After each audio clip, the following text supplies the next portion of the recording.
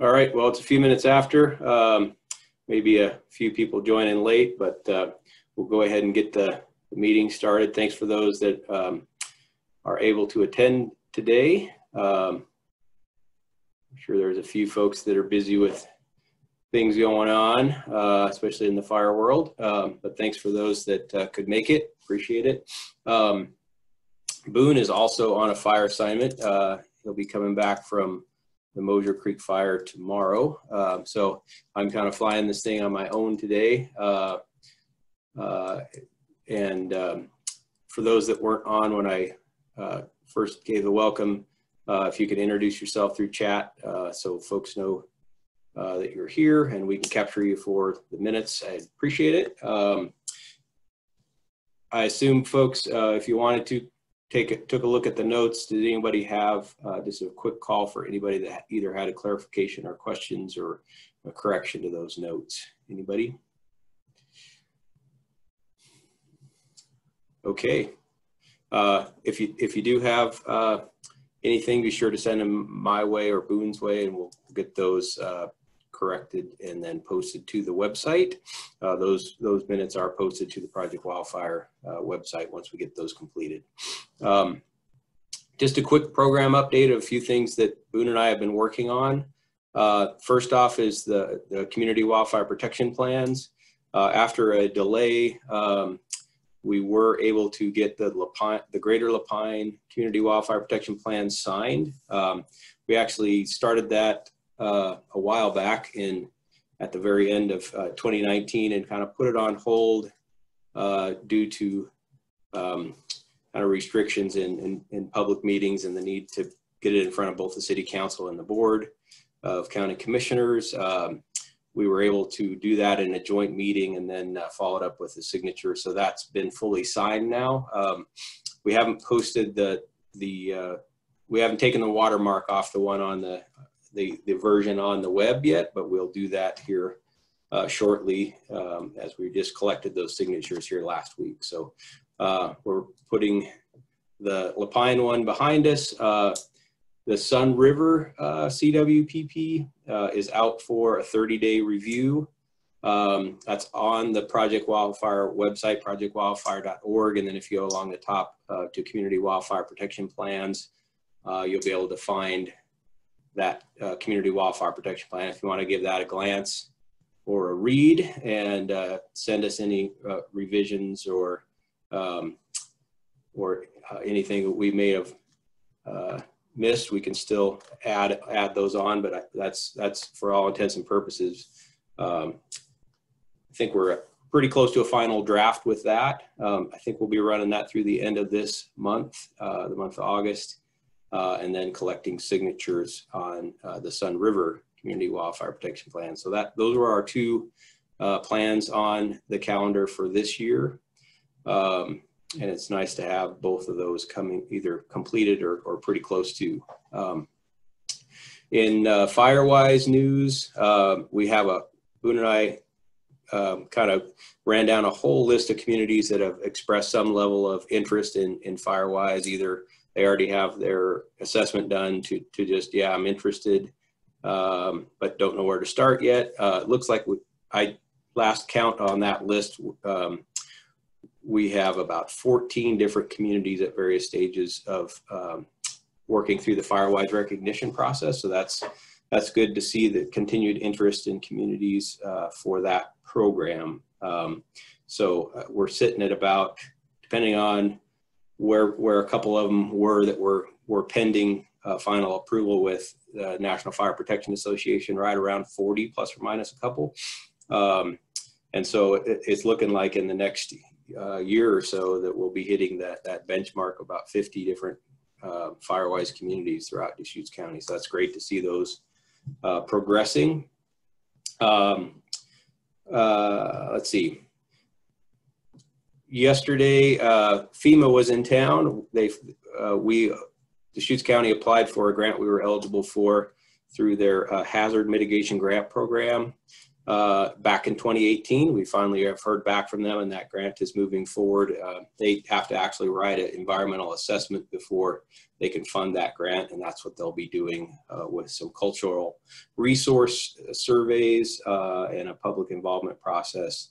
They'll be doing their scoping here probably in the next 2 weeks. With that, hope to come to a decision by the end of the year or first of next year. And so by spring of 2021, that grant hopefully will be funded, and we'll be doing some work. All the project areas are in the greater Redmond Community Wildfire Protection Plan area. And then finally, for those that didn't see it, I just wanted to be sure that everybody knew of our community wildfire grants were open for another round. We offered the last round, or the first round of those was offered last year. And I'll just bring that up. It is posted on the Deschutes County webpage. So last year, the board, for the first time, funded a program that was aimed at fuel reduction in communities.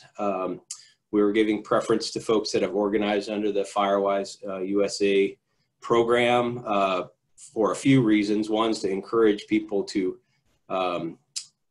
get organized and use that as a model, but also the fact that those communities hopefully already have that capacity and are ready to do projects.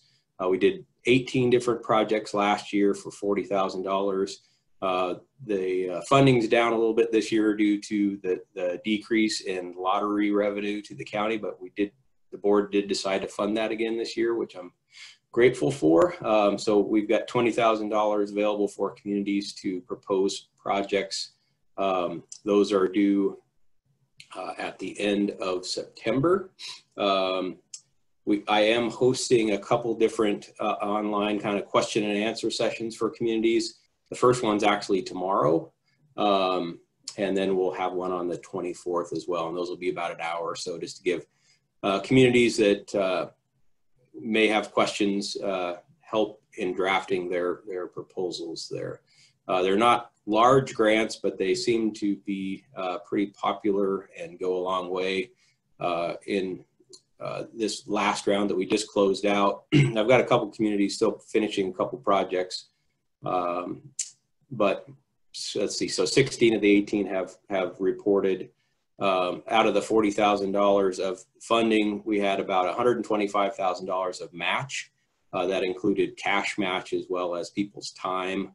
It involved over 300 properties that participated in the 18 different neighborhoods so far, and we still have a couple more projects to come in. So it involved a lot of people, and I really appreciate those of you that facilitated those projects, and would encourage anybody from communities that are thinking about putting together a project that sign up for one of those if you have questions of that, or you can always just reach out to me with any questions.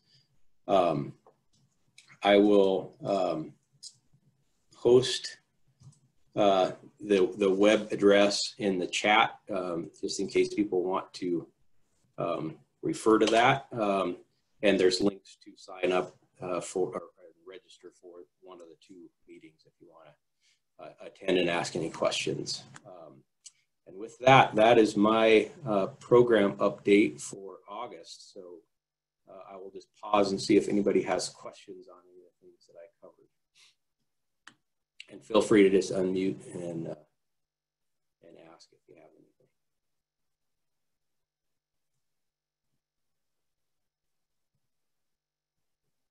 Okay, don't see anything. So with that, then I'm going to stop sharing my screen, and I am going to give a quick introduction to Alex Enna.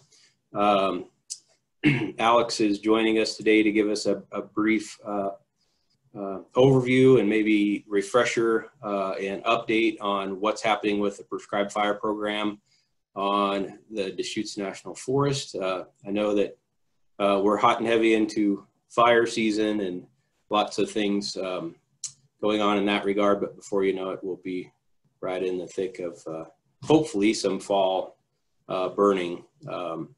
And then or, be rolling into spring, and interested to hear from Alex about current plans for the Prescribed Fire program. And this is also going to feed into next month's topic as well a little bit. So with that, I will turn it over to Alex. And I think, Alex, if you do need to share your screen, you should be able to. But if you can't, right. let me. Yeah. So, yeah, good morning, everyone. My name's Alex Enna. I'm the Fuels Program Manager for the Deschutes National Forest. Yeah, Boone and Ed were just looking for an update on the Prescribed Fire season and the program. And so I put together a few slides and pictures to share with everyone. And then we should have plenty of time at the end if there's any questions about what we have going on and what our Prescribed Fire program looks like. So I'm gonna share this PowerPoint.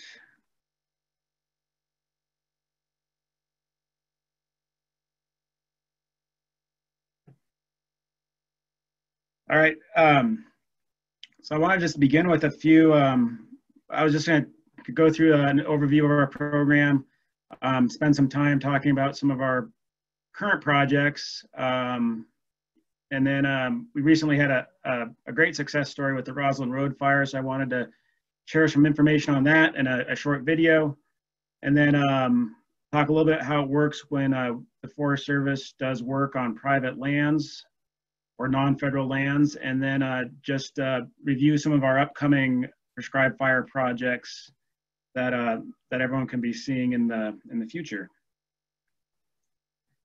And so just to kick it off, as far as what our program looks like and where we're going, like how much do we underburn each year? So usually we've been kind of hovering around 5,000 acres a year of underburning. The orange is the Bend Fort Rock Ranger District, the gray is the Crescent Ranger District, and the yellow is the Sisters Ranger District. So, of that, around 5,000 acres, most of that has been, or a little over half has been on the Bend Fort Rock Ranger District, and then the remainder shared between Crescent and Sisters. And really then 2019, we had a really, as far as acres burned, we had a pretty big year, and a lot of that was due to a lot of projects that the Bend Fort Rock was working on way out on the east side of the district. So even though, big acres, a lot of that burning, that increase was in an area that's not a lot of people really noticed the smoke or the activity out there. But a great year in 2019 for Prescribed Fire. And then of course, this year with, we had a regional pause on prescribed burning, and we really only had a fall burn program, and so pretty minimal, and for 2020, and I'll kind of get into what the future looks like with us and with underburning during the COVID pandemic. I also want to talk about so who does the underburning, and so really we're broken out into 3 districts on the forest, and the planning and implementation is coordinated at the district level. Really, my job working for the forest, I kind of operate the phone and the spreadsheets essentially. Like I just do a lot of the coordination type work and the budget type work, but all the planning implementation happens at the district level, and that's and really it's by the same firefighters who are out there, doing initial attack and working on fires right now. So that is our Prescribed Fire workforce, is the wildland firefighter folks. And then we have on the forest, we hold a contract to bring in contract crews and engines. And that's been a super valuable capacity builder over the last few years. And of course, these crews and engines are also the same firefighters that you'll see out fighting fires right now. We have a program that's been going on for several years now called the Prescribed Fire Training Exchange, or TREX. And this is through an agreement with the Nature Conservancy, and usually end of April, early May, we bring in 35 to 40 folks from across the nation, and actually even some international folks, to learn about Prescribed Fire and assist with implementation on burning across the forest. across the forest. So really it's a kind of a training opportunity, but also like a great capacity builder for us for getting work done. We've also held an agreement with ODF, so we've been able to utilize some of their resources, usually their engines, to help with prescribed burning. And then of course, especially with a lot of our burning done closer to Bend and Sisters, the local fire departments have helped out and brought some folks in to both to kind of learn about prescribed fire, to help them with some training, and also, you know, assist us with the burning. And then we also, you know, a lot of our, especially with the prescribed burning work, a lot of our non-fire people are wildlife biologists, are silviculturists. They'll come in and they'll help out with prescribed fire. They might have some fire qualifications that allow them to come out and help us do some underburning. And then, and I'll just mention this, we also had, recently we've been able to, we've gained the use of ADs for prescribed fire, and ADs are essentially they're administratively determined, I believe is what it stands for, but it's, you know, a lot of times on, you know, wildfires, we use either, you know, the retired Forest Service employees or maybe, you know, firefighters who work for a structure fire department, but we have the ability through the Forest Service to bring them in and pay them to assist. And we just recently gained that ability to do that with prescribed fire, which is great because that means, you know, some of these folks who've recently retired with a lot of prescribed fire qualifications and skills, they're now available to us to utilize on with burning, you know, outside of having to put a separate contract together. A little bit on like when is our season. So so really like the bulk of our prescribed burning is done in the you know, in the spring and April and May, and then October is our big month in the fall. And so what this graph has, these are the actual prescribed fire operations by month. So by operation, I mean actual burn days when we actually have ignitions on a prescribed fire. And so really, like, you know, May is by far is our, you know, is our biggest month. And typically we'll, you know, January, February, March, those are really just because of the weather. We don't, those are typically our pile burning seasons. And then early April is generally when we start kicking off the prescribed fire, and that kind of ramps up. And probably the peak of prescribed fire season is usually in that last week of April and early to mid-May, and then it kind of tapers off, and usually we'll be able to get some amount of burning done during in early June. And then of course, July and August, where the focus is more on wildfires. And then usually by the end of September, we'll start looking at underburning again. And then, you know, throughout the month of October, we're usually pretty busy with that. And then usually by early November, we have some sort of large, you know, wetting, rain, or other weather event that kind of puts us out of prescription for any more prescribed fire.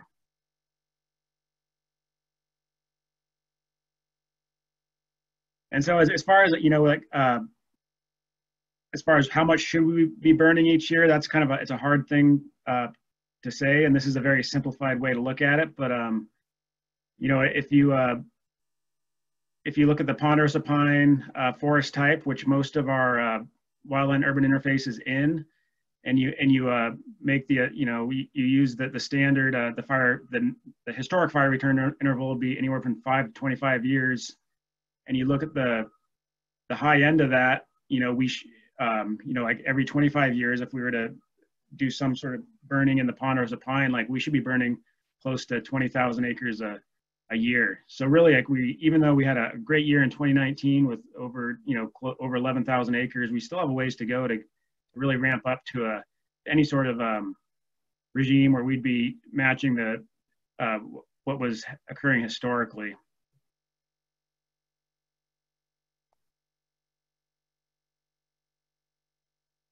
And as far as I just want to kind of highlight this as far as, you know, what do we have upcoming for prescribed fire. There's we've been hosting this on the Central Oregon Fire website, and I'll just kind of navigate to that to show everyone how to get there and figure out what our burning plans are. So I assume, are you guys seeing the Central Oregon Fire website up right now? Is that? It's still your slide. You may have to change your share. Yeah, got it. Okay, let's see. We'll go to, there we go. All right. Okay, you're good now. Great. So, so if you go to the Central Oregon Fire Info website, there's a, right now it's under the tab Active Fires, when and where is prescribed fire expected.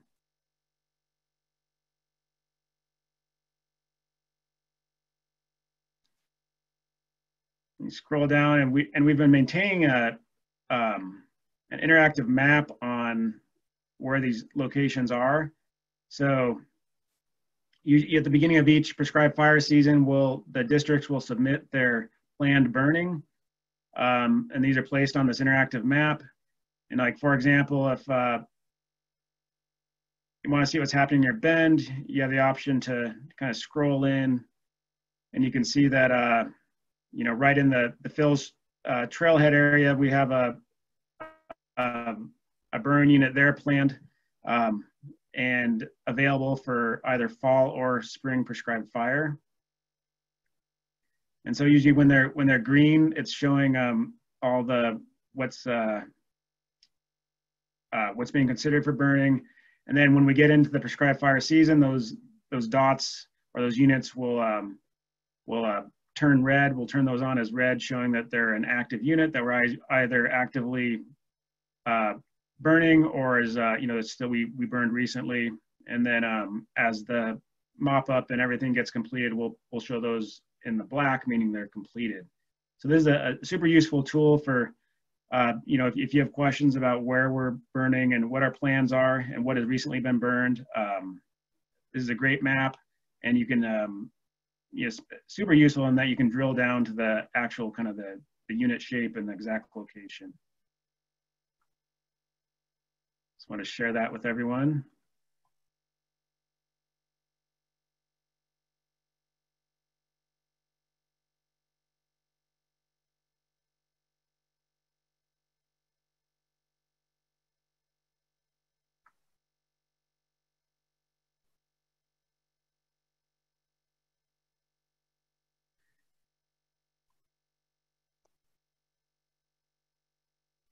And so as far as, I also wanted to highlight one of our recent, you know, success stories with both, you know, fire suppression and prescribed fire.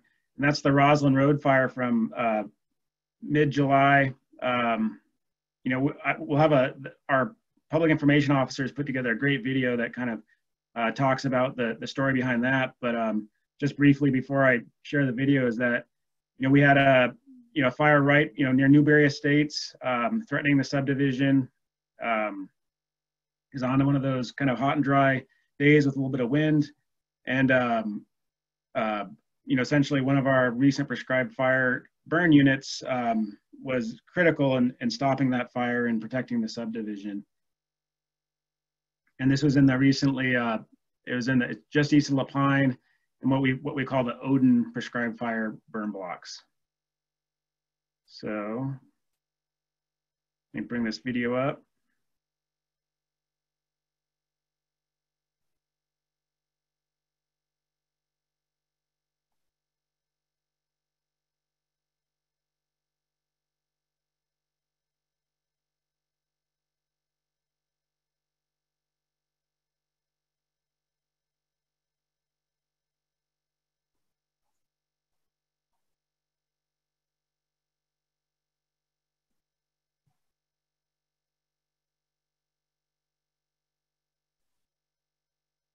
I don't think we're getting any sound. No? Okay, I was wondering if that'd be a problem.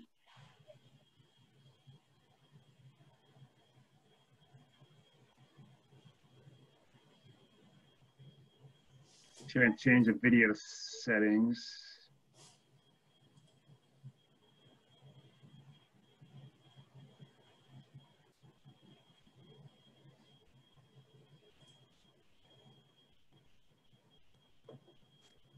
No sound right now? Nope.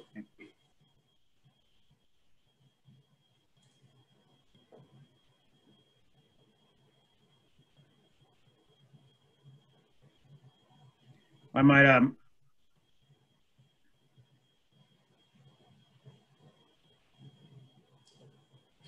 Always something with technology, huh? yeah, I think, yeah, we'll just, I honestly don't know how to get the video via Zoom on these, but definitely share that link around after the meeting. Okay, that'd be great. I just heard someone jump in there. We will, yeah, we'll share that link out. Does look like I was just noticing that had over 6,000 views so far. It's not been out that long, so looking like that is getting out to folks, and I have watched that. It does tell a good story. So I'd encourage folks, when we get the link, to take a quick look at it. It's not too long of a video. Yeah, it's a very short video and really like a great success story.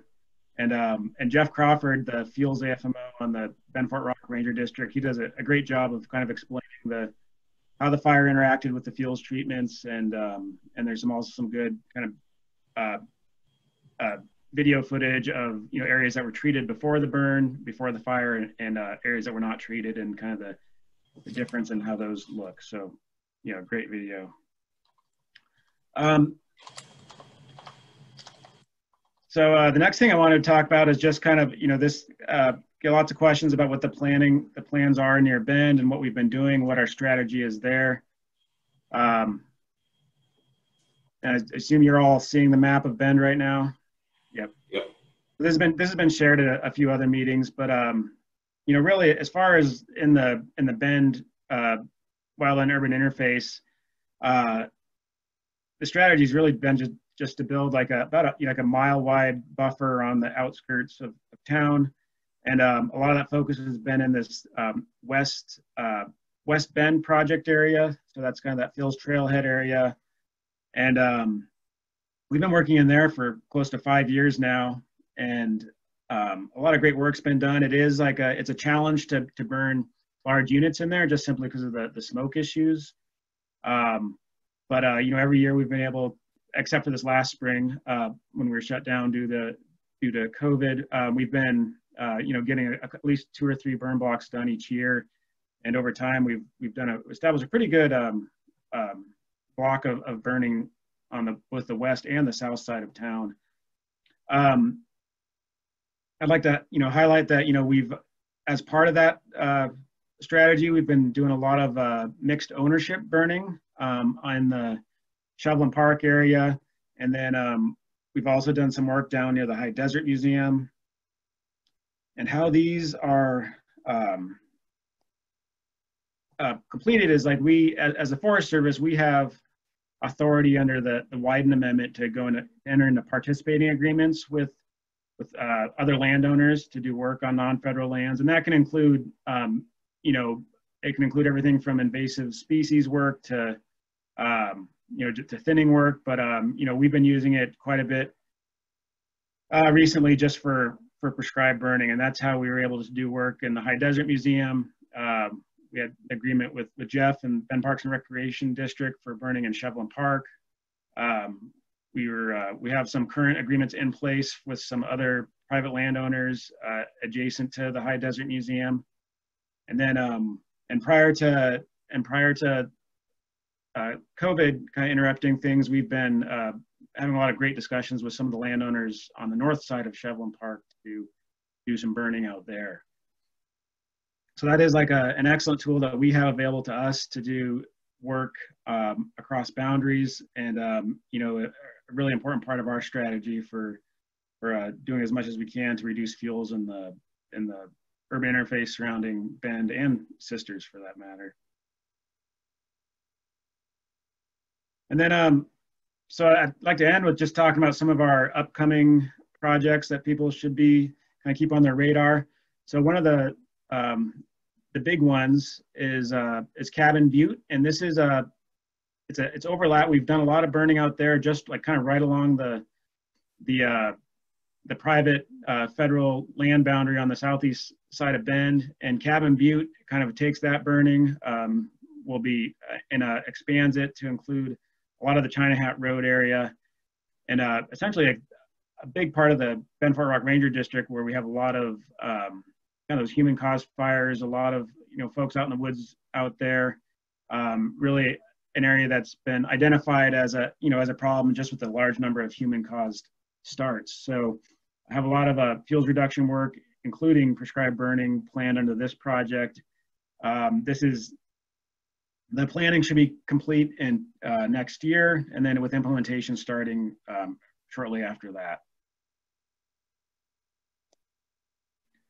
And the other one that I'd like to highlight is the Twin Project, and this is out by Wickiup and Crane Prairie Reservoir. It's a 40,000 acre project area. Planning's been going on for 3 years now. A pretty complex project with lots of some high value spotted owl habitat, lots of recreation going on, several popular resorts, and a couple major roadways that provide access to the Cascade Lakes area. And so this is scheduled to be completed in 2022, the planning part, with implementation beginning in 2023. And this is another project where large amounts of underburning planned, especially near some of the resorts, around the Twin Lakes, and then on the east side of Crane Prairie, and a lot of burning planned along the 42 road up in that area. So this is another project that I'm excited to see get off the ground and get some work done in. It's kind of a huge need. It's another area, especially on that west side of Wickiup, where we have a lot of human-caused fires, and it's going to be excellent to get some more fuels reduction work done. And lastly, I just want to highlight, and I know there's a few folks at the meeting today who've been a big part of this project, is that we're currently putting together basically a competitive funding request through the Joint Chiefs program, and it's called Buttes to Basins. So it's been we've been having meetings and discussions on this since the beginning of the year with the Forest Service, with NRCS, ODF, Deschutes County, and amongst others. I know Todd, you're part of all these, putting together a proposal for Joint Chiefs funding for a 3-year time frame from 21 through 23. And the project area is, a big focus on that mixed ownership area between Bend and Sisters and kind of surrounding Tumalo there. And we're highlighting 3 priorities with this: the watershed restoration, improving upland wildlife habitat, and increasing fire resiliency. And so this is, this could be up to, on the Forest Service side, $2 million a year for work in that area, and NRCS side, I'm not quite sure what our exact amount we're going to request is, but there's several $100,000 available to do work if we're successful on the NRCS side. And so this is this would begin in 2021 if we're successful with this project. So with that, that's all I have for slides. I just want to kind of highlight, as far as where we're at with burning right now and going into the fall, is that we're currently awaiting direction from our regional office on if we'll continue with a prescribed fire pause similar to the spring. I know it sounds like there's support for pile burning, but as far as underburning, especially underburning near any sort of smoke sensitive areas, there's a lot of hesitation with that, just given the current state we're in with the pandemic. And so kind of, I don't have any solid news on that, but we're waiting direction on that, on if we will have a fall burn season or not.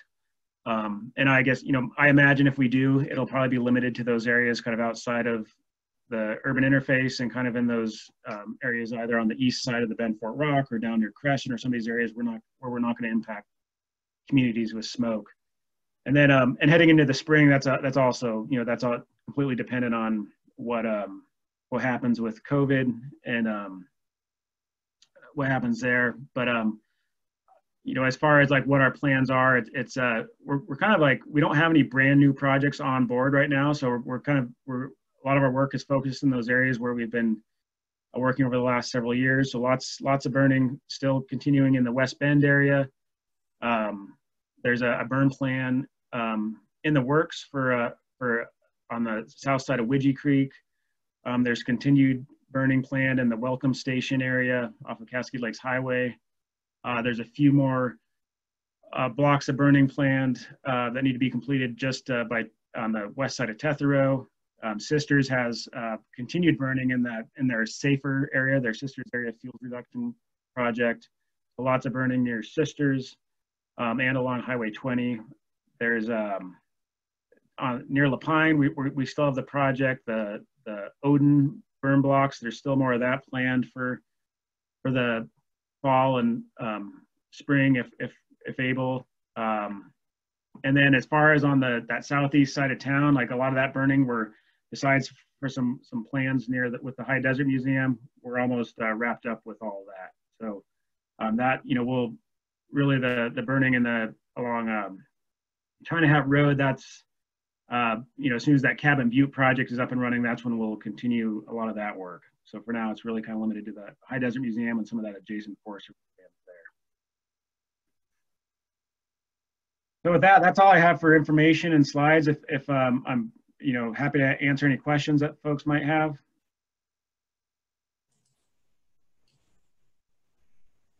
Thanks, Alex. Yeah, anybody that has questions for Alex, just feel free to come off of mute and ask those questions. And I would just note that Allison did post a link to that video that was made on the Roslyn Road fire in the chat box as well. So you can grab that link if you're interested.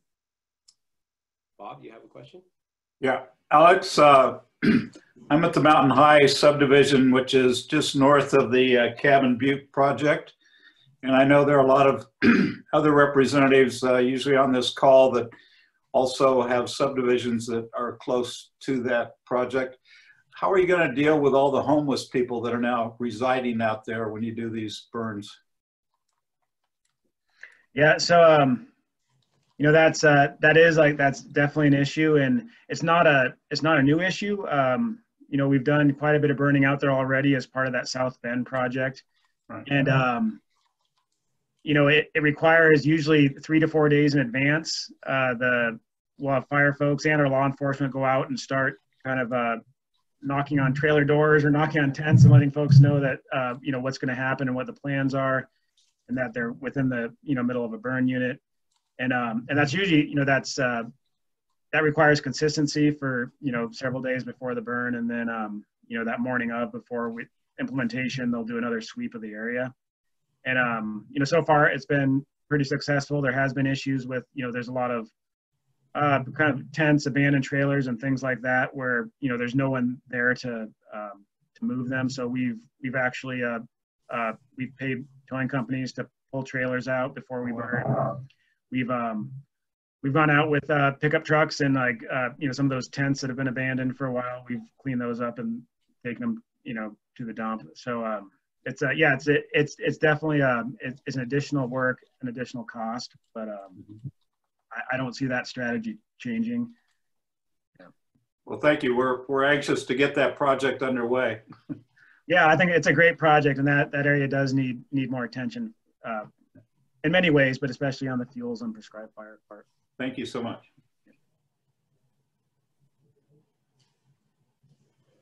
Great. Anybody else have a question for Alex?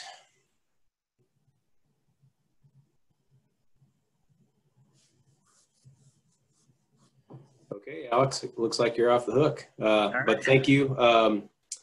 If it's possible, Alex, it'd be nice to capture those slides just for the minutes. I think there's some good graphs in there that yeah, show the I can progression.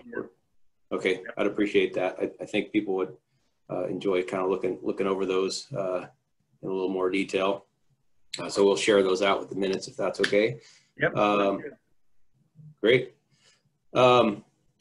All right, well, we will move into our, just a quick roundtable. Don't have a ton of people on today, so I will just work down my list. And if you, I'll just call on you if you could just introduce yourself to start off and share any updates you have for the group for the good of the order, or that people might like to know what you're working on. I'd appreciate it. So let's start with Allison today. Allison. Good morning, everyone. For those of you that I haven't seen in a while or haven't met yet, I'm Allison Green, and I'm the coordinator for Oregon Living with Fire. Couple of things that we've been working on. We are working on putting together a cooperative video with Central Electric Co-op to talk about some of the fuel reduction work they are doing on the Sisters Ranger District. So we're finalizing the script this week, and then hopefully we'll start filming that depending on how the fire behavior and situations looking in Sisters. I know they have a couple going, some really steep terrain right now. So stay tuned for that. With some of the conversations in California around utility companies and their role in fire. This is a cool, exciting opportunity for us that we have a utility company that's kind of taking the charge and the lead ahead of, you know, disaster essentially potentially being an issue. Another thing, we are working with both national forests to put together a essentially a shared values list or prioritization list across the landscape around shared stewardship.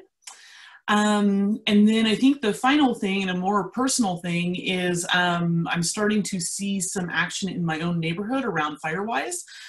So I'm a Newberry Estates resident, so the Roslyn Road fire and a few fires in Lapine have been really, really close. So there's always been kind of sporadic activity in my neighborhood, but we've had more of a sustained push. Along with, so Boone and Ariel with ODF have been, you know, Boone, of course, with Project Wildfire, and Ariel with ODF have been helping us with that.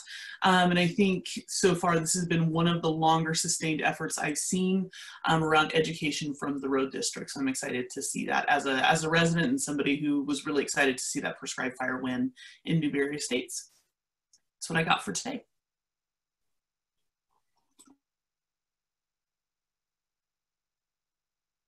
Sorry, I guess I was muted. Thanks, Allison. Boyd Turner, Resort at Eagle Crest. Any updates?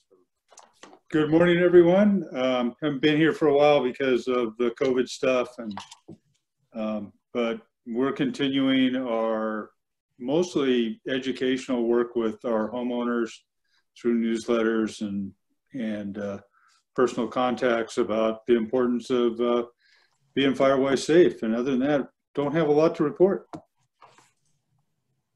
Great. Well, thanks for joining us, Boyd. It's good to see you again. Chris Perry, anything from Deschutes 911? Good morning, everyone.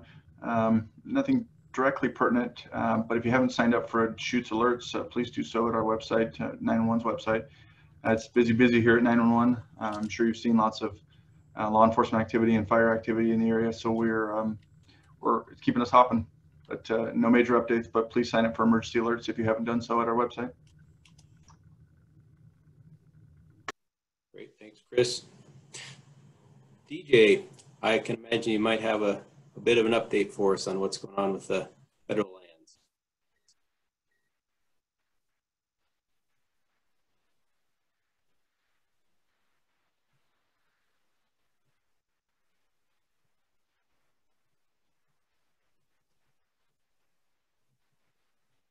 Doug, are you there? There you are. Great. Good morning, everybody. Yeah, we have a little bit of an update. We've responded to over 40 fires over the past 3 days, 3 or 4 days, with the lightning coming in. We have 3 fires that we're continually having to work on right now. The rest of them are in you know, pretty small and have contained those. The fires continue to come in. So that 40 number is kind of a moving target, but that's close to what we've had over the past few days. We've got 3 fires that I'll mention. The Green Ridge Fire, which is up by Camp Sherman, that is currently 26 acres, did roll out a little more on that steep slope on Green Ridge last night. but we do have a type 3 team on that, and it's about 26 acres, like I said. The other fire on the Deschutes side anyway is the Lily Fire, which is up by Lily Lake, and it's approximately 20 acres this morning. It's in the old Charlton fire scar burn, and we've got some smoke jumpers up there. We actually had a jumping accident up there last night. One of the jumpers got hung in a tree and then fell to the ground. They were life flighted thanks to the help from our local life flight folks into St. Charles. They were given an MRI and admitted to the hospital, and that's all we know right now as far as that patient. But do want to say thanks to our Deschutes County Emergency Services Coordinator. Nathan helped us out to start putting in place some plans in case life flight couldn't land because of the lack of light that was going on last night. So ended up, it took us about an hour and 15 minutes from the time of the accident to get them to definitive care at the hospital. So really good effort by everybody. And I know thanks goes out to Nathan and his search and rescue group and Deschutes County for helping us with that. Also put in place in that time an opportunity with the Joint Operations Center out of Salem to have another helicopter in case life flight couldn't help us last night. So very thankful for the help there.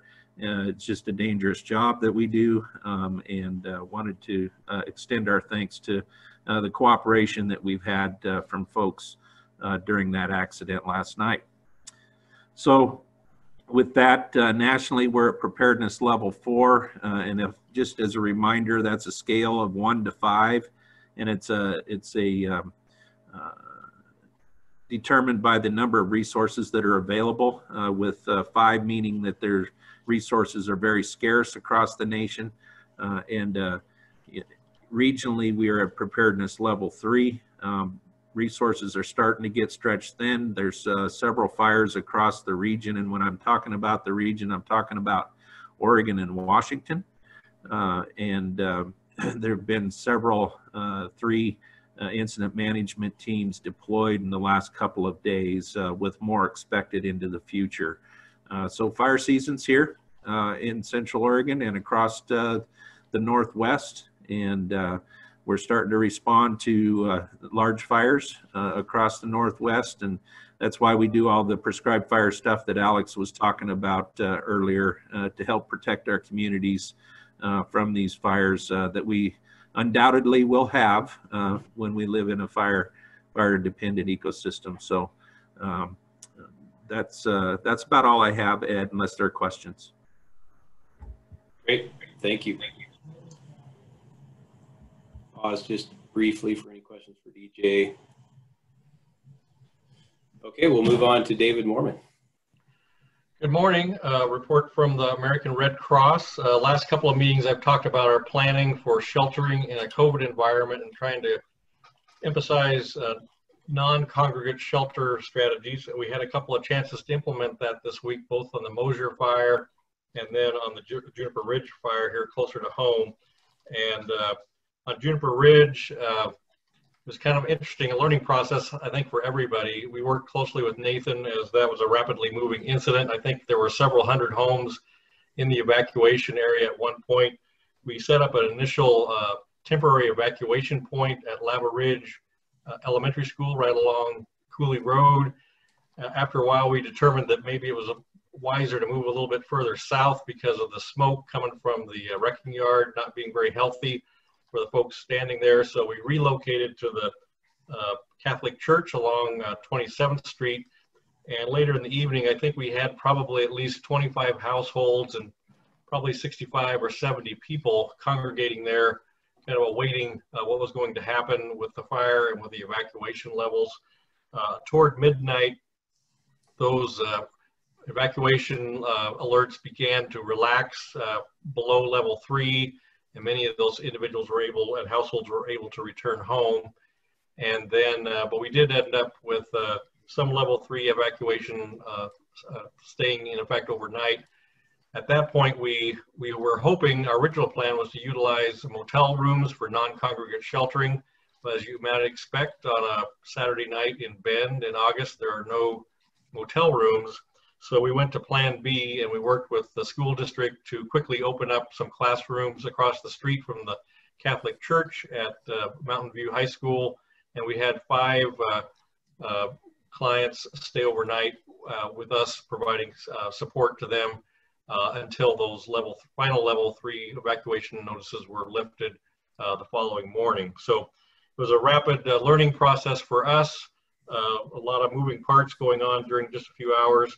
We will be doing a debrief on Thursday evening within the Red Cross. So if anybody has any insights on how that experience went and would like to forward that information on to us, I'd be happy to carry it into our debrief. That's it for me. Great, thanks, David.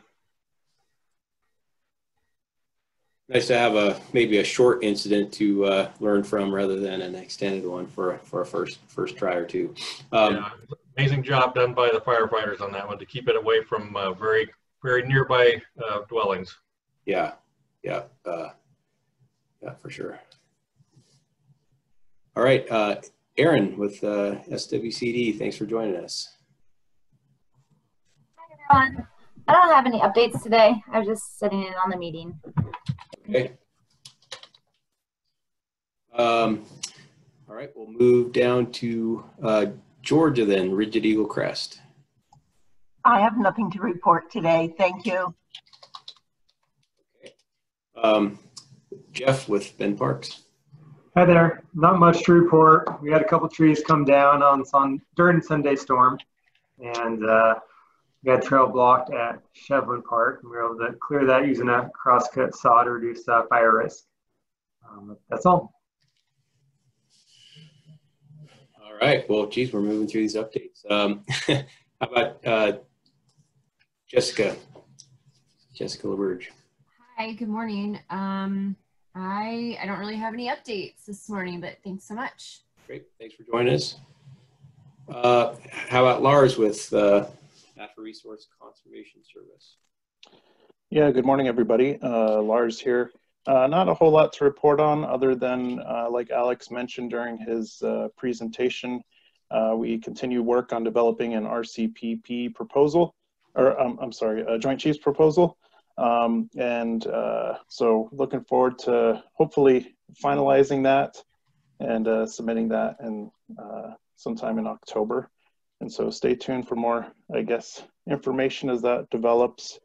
The other thing too, I've been kind of working with Todd Peplin from the Soil and Water Conservation District. We're kind of brainstorming some ideas on a success story related to some forestry work done kind of in the south part of the county. So yeah, so stay tuned for that. Hopefully we'll have a good success story to share with the group again sometime this fall. So that's all I had. Thanks.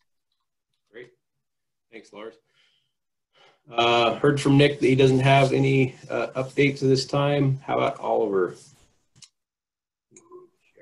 Yeah, hey, so Boone and I have continued to try to strategize how we can reach the people in the Sundance neighborhood, which does not have a homeowners association, or to start building support for a Firewise program. Our strategy right now is we're working on a letter that we're just going to send directly to residents. And so it was really helpful to learn this morning from Alex that there's going to be a prescribed burn next year in Cabin Butte, which is right out my back door.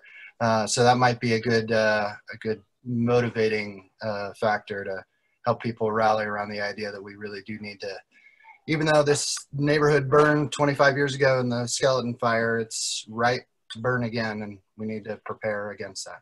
So that's all I got. Thanks, Oliver. Peter Gutowski with Deschutes County Community Development. Good morning, everybody. It's been a few years since I've had the pleasure of engaging Project Wildfire in my role as a planning manager. Just two quick announcements, knowing that we're running up against the 9 o'clock conclusion of the meeting. First is many of you interacted with Zechariah Heck, an associate planner here at the Community Development Department. He took a position with the Oregon Department of Transportation, and just wanted to let the group know that Kyle Collins, an associate planner here in our office, will basically assume those roles and responsibilities and liaison, contacts with Project Wildfire. He's on vacation now, or else I would introduce you to him, but he'll start participating in September.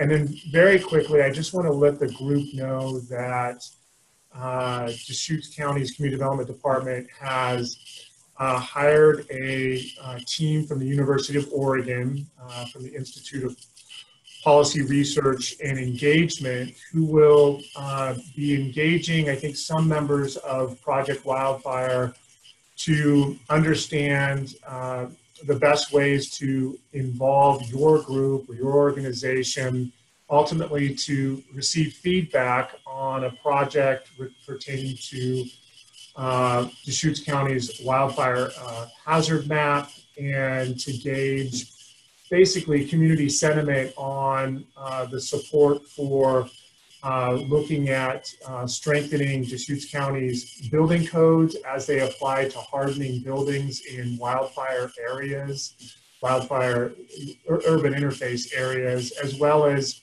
just the general appetite for strengthening land use provisions dealing with defensible space. And all this is coming out of a mitigation advisory committee that Ed and others were on in the fall of 2019, just to kind of gauge the community's sentiment again on these types of provisions in light of our annual challenges of dealing with the threat of wildfire. So at the end, so some members will be reaching out to a subset of Project Wildfire. Ultimately, I think when we engage in a community process, knowing that we're in COVID, we're going to use an assortment of tools anticipated for October and into November, and we would certainly value everybody's input as representatives on Project Wildfire and any other context you may have. So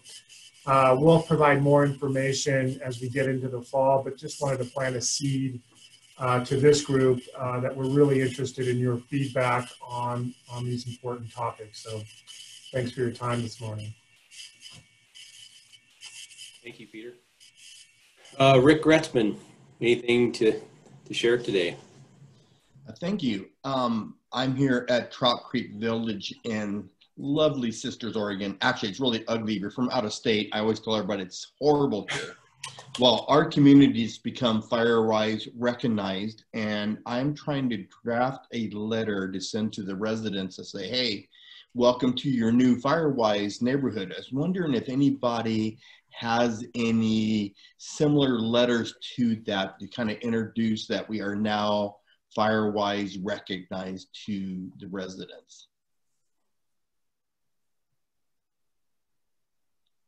And if you do have some type of sample, I would love to get my hands on it. Yeah, Rick, thanks for that. Yeah, we've been looking for that, including even reaching out nationally to the National Fire Protection Association, and surprisingly haven't been able to track down anything quite yet. But if we run across anything, or folks in the meeting have anything, be sure to send it my way or Boone's way, and we'll pass that on. If not, we may be working on a template with your Rick that can then be shared with other new communities as they come on board, because we've got a lot of them in the queue, as I mentioned earlier in the meeting. So,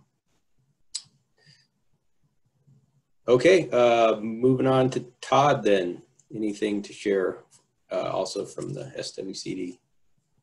Yeah, just real quick, I'm just going to reiterate what Lars was saying, the Deschutes SWCD. We're working hand in hand with NRCS and figuring out what we can do to help out the cause with the Two Chiefs initiative. So we can get a lot of landowner participation and all.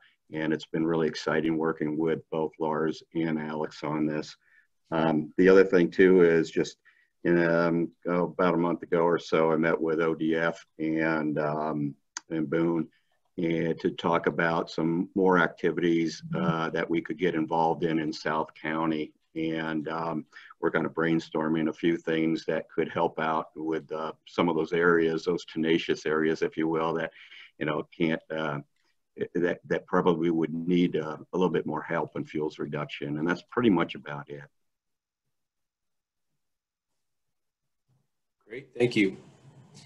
Bob Poley, anything for Mountain High? Thank you. Sorry, I had to unmute. I've got three things quickly. You probably noticed in the Sunday paper, the Bend Bulletin, that they were talking about the irrigation water being cut off. I think most people think that's the farms out by Madras and so forth, but actually it's a lot of subdivisions within the Bend area, mine included at Mountain High. Anything served by Rotes Water, which gets their irrigation water from the Arnold Irrigation District. We were cut off on Sunday morning or Saturday morning. The pump was turned off. And they don't expect to have irrigation water to us for another month, perhaps mid-September if everything works out.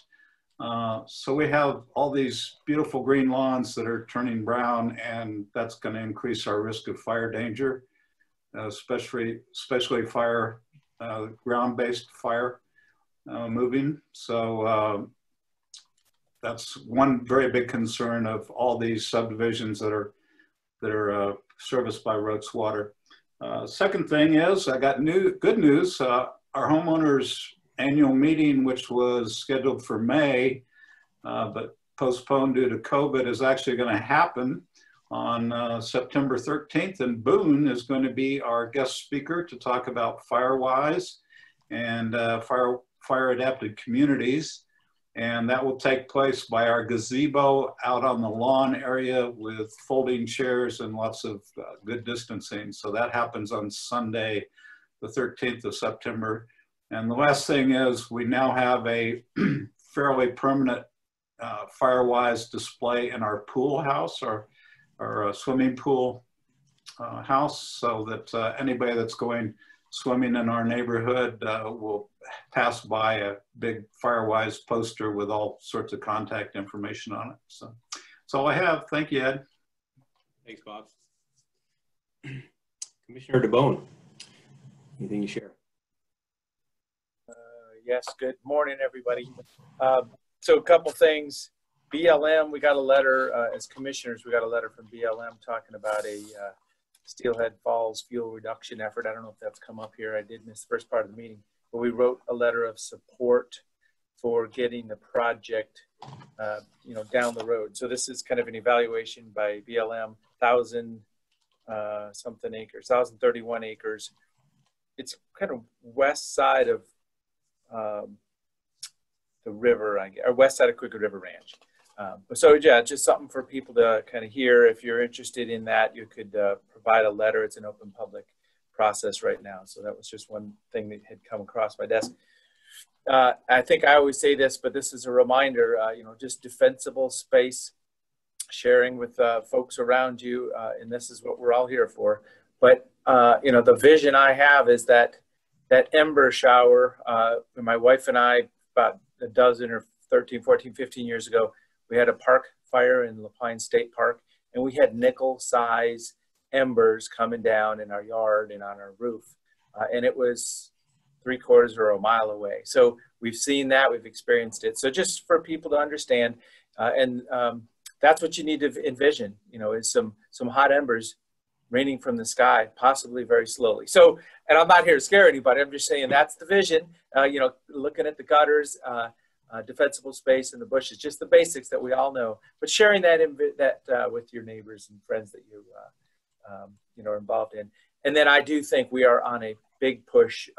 Community members are going to get very engaged. FireWise, we're probably coming into a cycle because we've got a lot of new residents that are, coming in from larger cities. Some of the rural properties are being purchased and developed, or at least, somebody's spending a couple weeks on them in the summertime if they're not moving here right now. So we're going to be in a great spot to share this information with new people. So let's just all, take it as it is and use the resources. Boone and Ed, we've really got some great folks that can help, and all the other folks on this call. So as I say, the more work to be done. And yeah, I really like the idea of Firewise communities. I think I might have said this before too, but we had a community meeting planned in our neighborhood. COVID hit and we just backed off. So just like this homeowners association meeting was discussed, we kind of need to get rescheduled. So it's been a wild ride for 6 months almost now. Thank you. Great, thanks, Tony. And then I do have two people calling in by phone. I'm just going to list your number and see if you have an update. If you could also introduce yourself. I've got a 562-533-0741, and it's *6 from a phone, I think, to unmute yourself. Just give you a second, see if you have an update.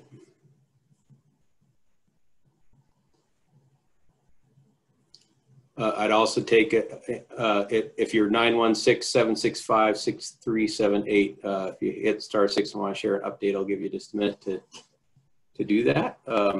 Otherwise, I think if I missed anybody, be sure to also come off mute and just let me know.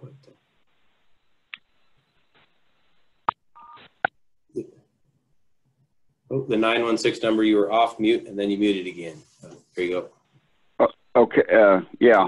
This is Greg Bryant from Deschutes River Woods. Okay. And I haven't got anything to respond to, but we were going to have an annual meeting, but because of COVID, we had to postpone it, and we haven't got it set another date for that yet. So, and other than that, I'll be contacting our people on the defensible space probably within a month or so. So that's all I have. Thanks for joining us, Greg. Okay, I guess with that, we've come to the end of our updates. Thanks, folks, for joining in today, and thanks to Alex, especially for the presentation on prescribed fire. Just a reminder that I did record the meeting, and we'll get that out as soon as that's available. We'll send out a link with the draft minutes. So thanks, everybody, and we'll see you back here in September.